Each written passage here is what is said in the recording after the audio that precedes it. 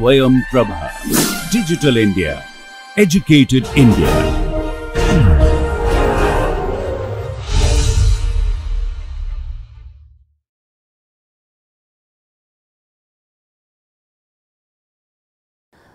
Welcome back. So, today we will actually starting discussion of macroeconomic subject matters. Okay. So, we told that very beginning, if you can remember, almost first or second lecture we have clubbed or classified the entire economics discussion into two broader heads. One is called macroeconomics, another is called microeconomics, right. And when we were classifying that, if you can remember, macroeconomics is the subject matter of those things, those economics discussion where we will concentrate or confine ourselves to the operation of or operating of the entire economy wide phenomenon, like overall income level of a country, of an entire economy, right, or say inflation in that economy, or say unemployment, employment scenario, right, all those things. So, economy as a whole, economy wide phenomenon or phenomena, different aspects we will discuss in this course or in this macroeconomics portion. In fact, the content of this course, if you look at, majorly involved microeconomic concepts and few macroeconomics concepts we are discussing, and any macroeconomics, okay, in undergraduate level or even postgraduate level, macroeconomics will start with the discussion of how to calculate or how to compute income level of an entire economy. Okay. In your book, the book we are following, if you can remember, one combined volume we mentioned. In that combined volume, I think the chapter 23 or 22 or 23 we are covering computing nation's income, okay, or calculating a nation's income, like that, national income accounting, there is a chapter. Okay. So, we are discussing that chapter today. Okay. So, by national income or income of, say, when income of a family where I am the head. Okay. So, this family's income, if we want to calculate what we have. So, how much by selling my resource, whatever is there, maybe labor force, labor power or whatever I am selling in the labor market, and from that whatever I am getting as income, that is my family's income, right. Suppose my family 2 members are doing a job, engaged into job, right.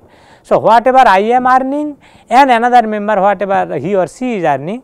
So, if I add those 2 earnings, that will be my family's income, and so on, depending on how many earning members are there in each family. So, exactly that way for a country, for an entire economy, right, whatever the income level, how to compute. So, definitely, or how to add them. So, definitely whatever productive resources, okay, is there in that economy, right. So, the contribution of each of those productive resources into some production activity, whatever they are producing, if we combine them, if we accumulate them in value terms, monetary units, right, that will be the entire country's national income. Look, when I am referring my family's income, so the income from the productive resources whatever my family own, by selling those productive resources whatever we are gaining, that is my family's income, right. Like I am one member of that family, I have resource that some labor hours per day, maybe 8 hours of labor, okay, that I am selling in the labor market and I am gaining some income. Similarly, perhaps my family has some piece of land, okay, that land I am renting out to another producer who is, say, maybe cultivating in my land, right. So, that producer is paying some rent to me, okay, or to my family. So, that is also a part of my income. So, basically the rent what I am gaining or the wage what I am gaining through selling my labor force in the labor market, some of these, if these are the only 2 sources of income of my family. So, whatever through these 2 alternative sources, whatever income we are generating, if I add them, that will be my family's income. So, look, these incomes we are generating or we are gaining through selling of some productive resources, whatever my family owns, some labor power or labor hour and some piece of land which we are renting out. Okay. So, that way income of a country or of an entire economy of an entire nation should be the income generated through productive resources or factors of production whatever is there within that country. Those factors of productions by employing those factors of production, whatever total goods and services or total production we are generating within the entire economy, those productions market valuation will be the nation's income. Okay. So, in that context there is very important terminology called gross domestic product. So, entire countries whatever national income is, okay, that is denoted by one terminology, one associated terminology is called GDP, gross domestic product, gross domestic product. Okay. In short, it is called GDP. Okay. So, what is the definition of the GDP? Definition of the GDP that an economy, whatever goods and services it is producing or finally producing, okay, its market value within a particular time point. Sometimes this time point usually in 1 year, but sometimes you will see that quarter, 1 year can be classified into 4 quarters, right. In India, one financial year is basically March 1 of a year, say suppose 2020 to, no, not March 1, I am sorry, it is April 1. April 1 say 2020 to March 31st, March 31, 2021. This time period, this 1 year is referred as financial year 2020-21. Okay. So, this 12 months or this entire year comprise of 4 quarter, April 1, April, May, June, April 1 to June 30, that is the quarter, first quarter, okay, of that financial year. And similarly, every 3 months we will tell another quarter, another quarter. So, in that way 4th quarter of this financial year is January 1st to 31st March, okay, of 2021. Okay. Similarly, if we have a calendar year, say maybe January 1 to 31st December of a particular year, okay, that can be referred as a calendar year, and January 1 to 31st March will be the first quarter. In that way 4 quarters will be there. So, this quarter or year or month when we are bringing, so when we are talking about GDP, it is basically what? Market value of all the finally produced goods and services or final production of all the goods and services produced within an economy, okay, for a or in a particular time point or time period. Okay, that time period sometimes may be 1 year, sometimes may be 1 quarter, sometimes may be 1 month even. So, if it is 1 month, so we will tell that that particular month's GDP of a country or of an economy, or that particular year's GDP of an economy, or that particular quarter, say maybe third quarter of 2020-21, that financial year, like that, right. Now, the way we are defining GDP, every word has an importance. First is the market value. Market value. Okay. So, whatever is produced, okay, and each of these terminology when I am classifying or clarifying, I am clarifying also, since this market value is involved here, which are not a part of GDP, although those are also part of our production, okay, that will also will give. So, first the market value. Market value means what? Say in a country, say suppose in our country, how to calculate that GDP, how to calculate nominal GDP vis-a-vis real GDP, all those concepts I am coming one by one. Okay. So, market value means, say suppose in a country, say suppose 1 quintal of apple, 1 a particular year, this financial year in India, suppose 1000 quintal of apple has been produced, right. So, in that particular financial year, some overall price level of apple is there in the market, say perhaps say 150 rupee per kg, suppose. So, 150 rupee per kg into whatever amount of kg of apple within that particular financial year India produced, that total market valuation we will land the total market valuation, because 150 rupee per kg into that much kg. Okay. So, total amount of market value of apple we will aggregate or we will calculate, we will get some monetary value. So, that is the part of Indian GDP only from apple. Similarly, so many other goods and services are produced within an economy, right. So, whatever is the final production of those products, so those will be the parts. So, in this way all the productions, all the goods and services whatever are produced within a particular financial year, within that in that economy, that will be a part of that country's or that economy GDP for that financial year. Okay. The same way. So, we have to consider market value. Now, suppose say in certain rural households you will see that, or many households even urban areas also these days, say you have one kitchen garden, okay, maybe backyard of your home, or these days sometimes people makes people grow certain vegetables in their terrace garden as well, right. So, whatever vegetables, small vegetables you are growing there, right. So, those vegetables you are actually you are utilizing them for cooking food at your home, right. So, those are although part of our national production, okay, means it is also some we are using some resources, productive resources to grow those vegetables in our own kitchen garden, right. Okay. Although it is produced within this economy, but it is not a part of GDP of that economy, because these products are not coming through any market transaction. So, that is the importance of market value, market. Okay. So, those goods and services which are transacted through market mechanism, those only are captured within the GDP calculation. Okay.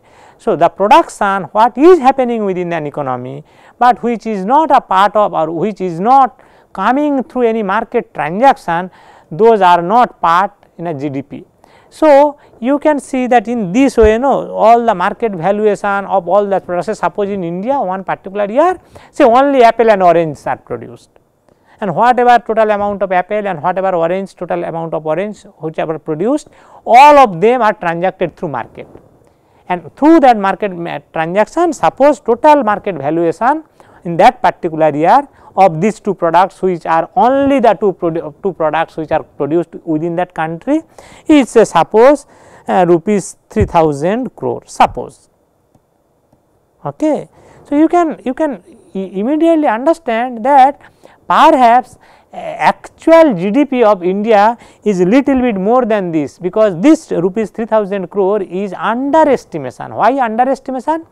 Because beyond this apple and orange which are transacted in the market, there may be lot of other commodities, some other farmers are there who is producing apple, another farmer is there who is producing also orange, but they are producing that for their family consumption only, they are not selling that in the market.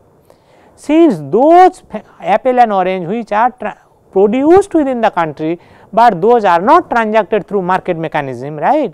Although those are also production of this country, those are not a part of the GDP of that country for that particular year. Okay. So, you can understand this rupees 3000 crore, when we are telling that that is our GDP, this must be an underestimation, right. So, underestimation when I am telling, you can easily understand in which sense those are underestimation. So, very important concepts when we are defining GDP, first is the market value, the production of those goods and services which are calculated or whose valuations are calculated or evaluated at the existing market prices. So, they have to go through the market transaction mechanism first, okay, that is the market value. Now, goods and services, so what is goods and services we know, right, those are which are produced certain income which are not part of GDP, although that may be some income of an individual. Say suppose in the street where your home is located, in that street there is a temple, right, or maybe there is a mosque, or there may be a church, something, some religious place is there. Usually people gather there for religion related prayer and all, right. So, you will realize that some this kinds of religious place, before that say some beggar is sitting, okay, he or she is begging from the people who are visiting that place, right. So, that beggar, suppose a beggar is earning say rupees say 300 in a day. So, definitely that is the earning of that beggar, but that is not a part of GDP of that country. Why? Because that earning, whatever that beggar is gaining, that is basically some transfer payment. Transfer payment in which sense? Perhaps I am giving 10 rupee, or I gave 10 rupee to that beggar, right. This 10 rupee is a part of my income. When I sell my labor force or labor amount in the labor market and I earn say 1000 rupees, that time that 1000 rupees is already counted to be a part of our GDP. That is my contribution in our GDP, in India's GDP. Since that 1000 rupees already counted somewhere, I am giving simply 10 rupee of that 1000 rupee to that particular person. So, we should not count that 1010 rupee as if a GDP. No, because if you carefully observe that 1010 rupee is not generated by me, 1000 rupee only generated by me. From that I am giving 10 rupees to some person. Now, the question is how we can understand that this beggar's income should be a part of GDP or not. Look, beggar is earning that amount, that 300 rupee per day or whatever it is, without any production activity. That is not coming through any production activity. He is simply begging, give something to ask people, and people are giving, whoever wish to give what. Someone gives 1 rupee, someone 10 rupee, whatever it is. Okay. So, since it is his income, a personal income, an individual income, but it is not a part of GDP, because that income whatever he is gaining, that is already counted as a part of GDP of some by contribution of somebody else. That is why. Okay. Exactly that way, as a student perhaps you are getting say rupees 1000 per month as pocket money from your parents. That is not also a part of GDP, that 1000 rupees. Because when your parents income say maybe monthly your parents are earning say 50,000 rupees, from where he or she is giving, or they are giving 1000 rupees to you per month, okay, as pocket money, this 1000 rupees is coming from that 50,000 rupees. And when we calculate India's GDP, that 50,000 rupees is already incorporated or already included in GDPs. So, the pocket money what you are gaining or you are getting from your parents, that is not a part of separate GDP. Okay, that should not be calculated or should not be summed. You are getting some pocket money, your friend is getting some. So many students are there in a country, right? All of them are getting some pocket money. Those should not, we should not count each of them, okay, to get another portion of the GDP. No, because those are all these income, beggar's income, your pocket money, all are called transfer payment. Transfer payment. These are not a part of GDP, or we should not count them to calculate while we are calculating GDP, because those are already counted, okay, and these are simply transfer of money from one person to another in that way without any production activities involved in the background. Okay. When your parents are earning some money, they are involved in some production activity. Perhaps they are selling their services to some office, or perhaps they are selling their labor force to labor market, or maybe they are doing or they have some different or some productive resource which they are hiring or they are renting out, like that. So, through some they are the resource they own, that they are engaging into some production activity, as a part they are contributing some production, as a remuneration or return to that they are gaining some money. So, that is a part of GDP because that is coming through some production activity, but transfer payment like beggars income, like your pocket money, those are not coming through any production activity. So, that is why it should not be a part of GDP. Okay. So, first market value, then produced goods and services we told, now whatever the produced within that country. Now, second thing is that final production. So, if you can remember when we told that definition of GDP, it is a market value of all amount of goods and services, of final production of all amounts of goods and services, whatever is produced,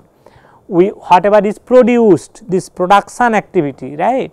Now, final production is coming, okay. Whatever is produced within an economy within a given time point or time interval, maybe 1 year or whatever it is, okay. Why final production is important? If you do not consider only final production, double counting can be there, triple counting can be there, multiple counting can be there in general.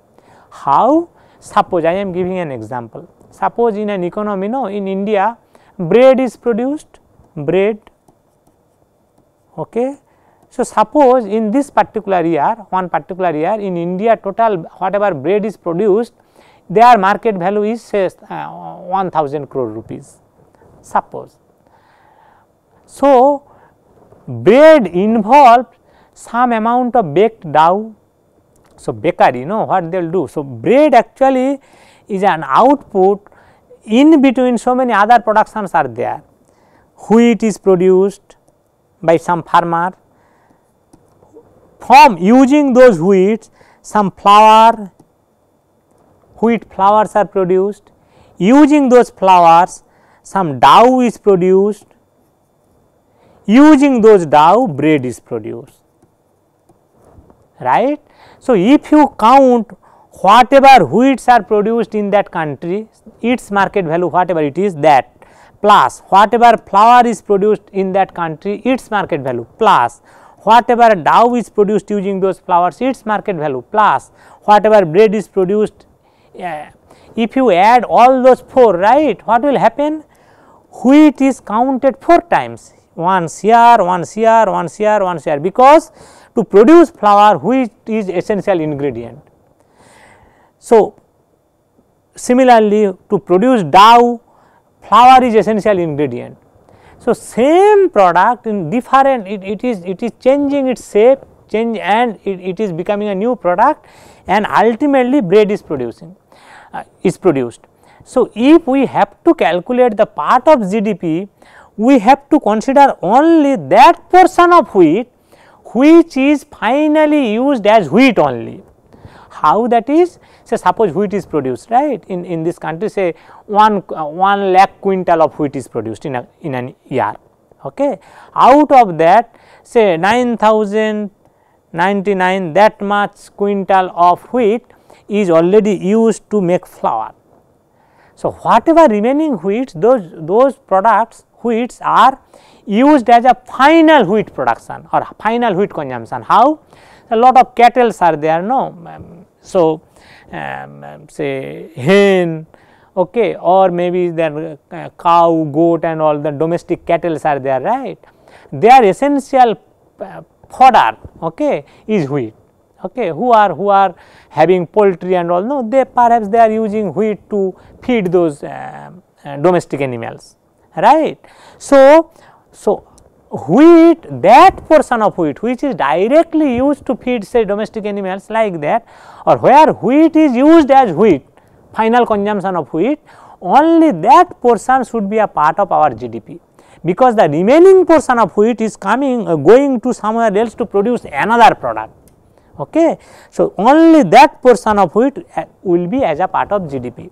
Then flour, okay, that flour, say suppose total amount of flour whatever is there, say suppose that market value is say suppose 1000 crore rupees. Out of that, say suppose 900 crore rupees of flour is already used to make some dough. So, remaining flour how used? That flour is used as a final production of flour, or final consumption of flour. How you can you remember? Using that flour, no, gum used to, that posters, no, in that advertisement posters, no, handbills and all, people used to paste here and there, right, for advertising.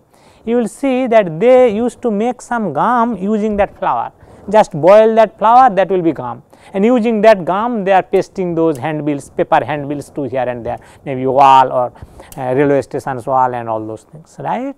So, like that, where wheat and that flour is used as a final consumption of flour, only that market value should be a part of separately as a part of your GDP in that particular year. So, you can understand why this final production only we are considering.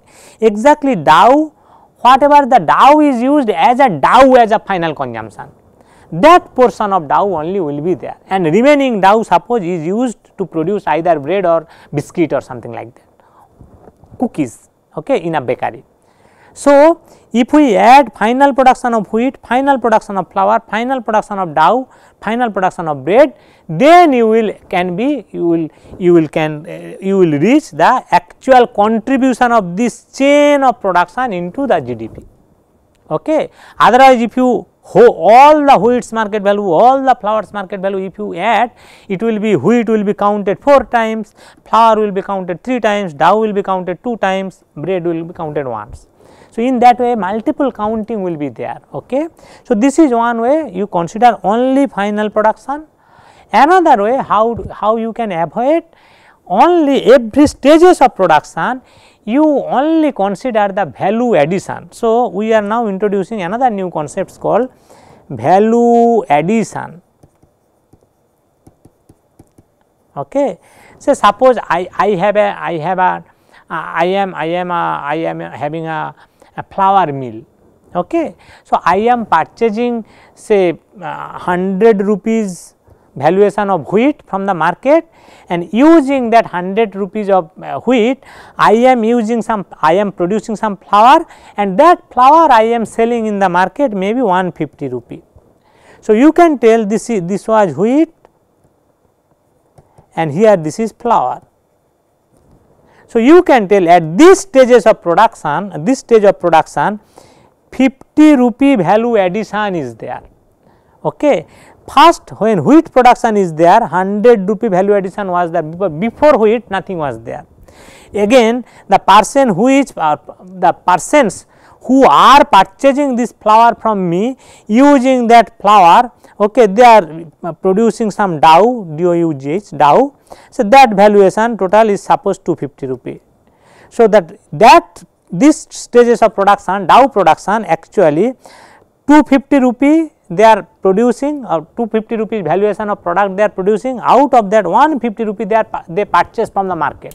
So, actual value addition is this minus that. So, it is 100 rupees value addition. Okay. This 250 rupees of dough whoever is purchasing, they are producing bread and cookies and all those things, bread etc. I am telling, their market value suppose 500 rupee. So, definitely this value addition at this stage of production, total value addition will be 500 rupee minus 250 rupee. So, 250 rupee. So, total production is GDP of contribution is this 500, or you add this value addition at every layer, you will land exactly that 500 rupee. Look at here, 150, then 100, 250, and this 250, 500. Okay. So, either you go through final production of every layer, okay, only the consider in this particular loop, although 4 different stages are involved, we are considering only final amount of bread. Okay. And we are telling that through this process only 500 rupees contribution to GDP, and whatever final production of wheat, final production of flour, final production of dough were there, those are not entering into this loop. So, those we have to add in over and above this 500 rupees. So, that 500 rupees what I am telling amount of wheat what is produced through this production activities, okay, that we can reach through counting only the value addition of every layer of the production. We can reach the same number, does not matter which way we are going. So, double count or multiple count we can avoid only considering the value addition of in every layer of production. Now, you can ask, sir, how this 50 rupees value addition is coming into the production activity? This is because, see, when you are, I have an flour mill, right, I am purchasing 100 rupees of wheat. So, when I am generating 150 rupees of flour, so 50 rupees value addition, that is coming from where? That is coming through contribution of the labor force, perhaps what I am hiring, perhaps the electricity using which I am running my machine, and so on. So, those things, no, labor force I am paying something, electricity I am using, I have to purchase that from the electricity distribution companies and so on, right.